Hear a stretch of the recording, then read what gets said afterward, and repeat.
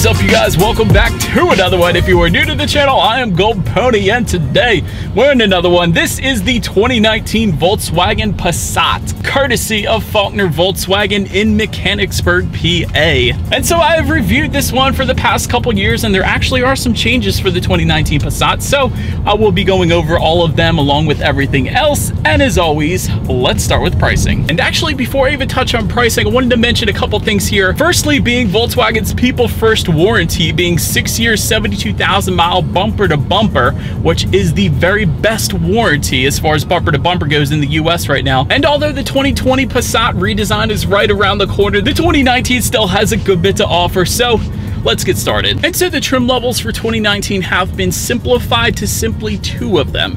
First one being the Wolfsburg, that is the one we are in today, starting at $25,295. Then there is the SER line starting at $29,995, so making it easy on everybody. And then regardless of which trim level that you go with, the power plant on the Passat will be the same. Powering this one is a 2-liter turbocharged inline 4-cylinder, putting out 174 horsepower at 5,000 RPM and 184 pound-feet of torque, available at 1,500 RPM. Power is sent to the front wheels through a 6-speed automatic, and MPG numbers are going to come in at approximately 25 in the city, 36 on the highway, which is actually quite impressive considering the size of the Passat. And when you actually then get to the pump, you'll be happy to know that the Passat does take regular unleaded fuel, saving a little bit of money there as well. But so since I mentioned there is only one engine setup, somebody is going to ask it, so I'm going to emphasize it. There is no V6 option for the 2019 Passat. But so then before we do any kind of acceleration, there is one driving mode, being the sport mode on the Passat. So to find that driving mode, simply put the shifter all the way to the back, and when you do that, you will notice that the Passat immediately downshifts for you, holding the RPMs at a higher level, giving you more power on demand, and it will also adjust the throttle response as well. But having said that, I think it is time you guys know what we have to do next. Let's do a quick little acceleration here, and let's see how quickly we can get this turbocharged 4-cylinder here up to speed.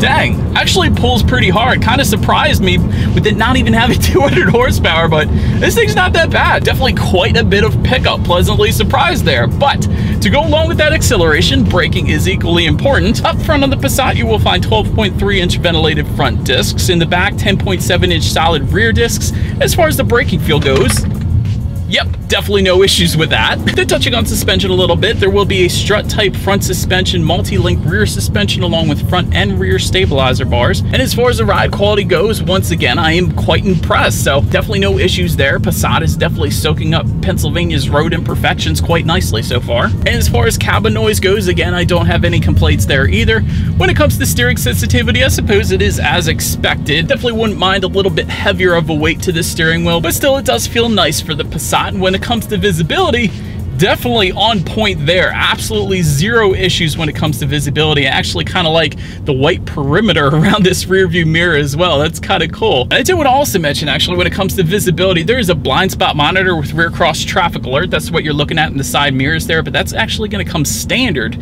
for both trim levels. And in addition to that, if you went with the SER line, you're also going to get rain sensing windshield wipers. So that is definitely going to help with visibility when it starts raining as well. Although it's probably going to scare you when it first comes on. I know it did for me the first time I experienced that, but they are definitely quite convenient. But enough with the driving dynamics, you guys. Let's now check out the exterior of this new 2019 Volkswagen Passat. And so up front on the Wolfsburg trim level that we do have today, you will find halogen headlights with the automatic feature, meaning when it starts to get dark out, those headlights will turn on automatically for you there.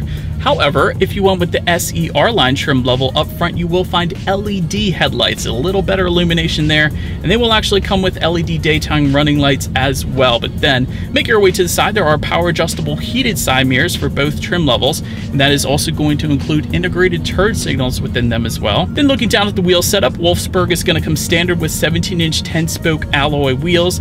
SER line is going to give you 19-inch double 5-spoke wheels. And I did want to mention, since we have it today, there is a sunroof and wheel package for the Wolfsburg that we are currently in. That adds an additional $1,000, but did want to mention it because that is actually the wheel setup that you were looking at right now. But perhaps my favorite part about the exterior, at least on the Wolfsburg, is the Wolfsburg badging on the doors Always have loved that Volkswagen did that. It's just a unique little feature that Volkswagen does, so I'm definitely a fan there. But now let's make our way to the back. LED taillights will come standard on the SER line trim level only, and just below it all, a single exhaust outlet, so you guys know what we have to do next. As always, here is that exhaust clip.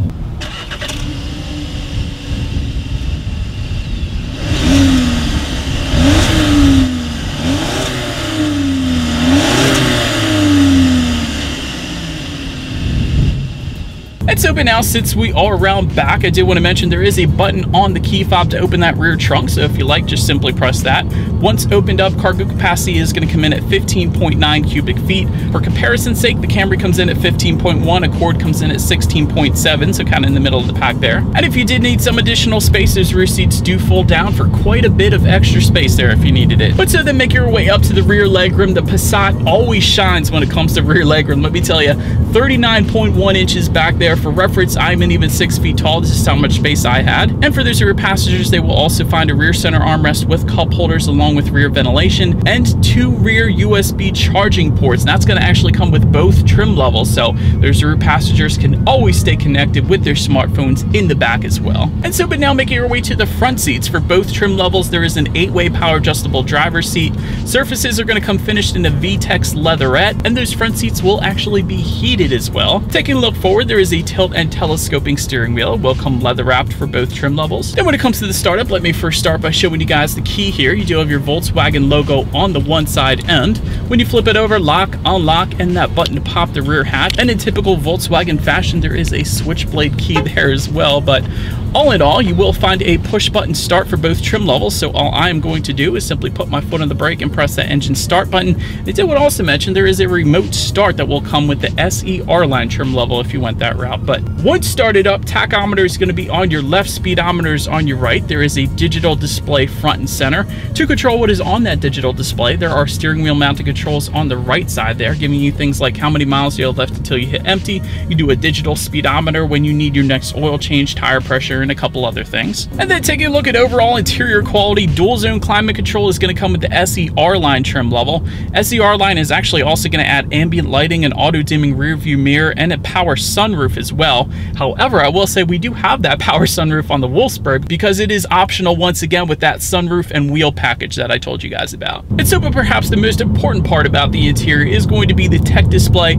Standard setup for both trim levels is going to be a 6.3-inch color touchscreen display, giving you Bluetooth and audio streaming as well as Android Auto and Apple CarPlay for both trims, meaning if you have a smartphone, simply hook it up to the Passat and you will get free navigation through your smartphone, as well as the ability to like and dislike your Pandora songs up there as well. But if you did want to go with the factory navigation system, that is going to come with the SER line trim level. And of course, you can check out your radio settings up there as well. And by the way, when it comes to the sound system with the Wolfsburg that we have today, we will get 6 speakers. However, if you went with the SER line trim level, you will get a Fender premium audio system. So you guys know what we have to do next. Let me find a spot to park. Let's turn on the radio, see what we got playing today, and let's test out the clarity of this one.